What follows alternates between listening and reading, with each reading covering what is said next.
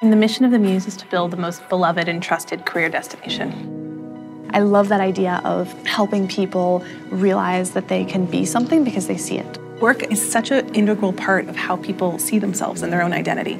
And so being somewhere that you're proud of, that makes not only a difference on the individual, but on the companies who have employees who are thriving. We got hooked on this idea of company culture being so critical. We thought, what if we could help more people have the tools, the resources, the advice, the know-how that they need to get to a place where they want to be professionally. We just kept going back to the concept of a muse, someone who inspired you. Like most female founders, we've experiences that we wish we hadn't had. The thing that keeps me going is every time we get to a new level of success, we are helping chart the course for a lot of other female tech startups.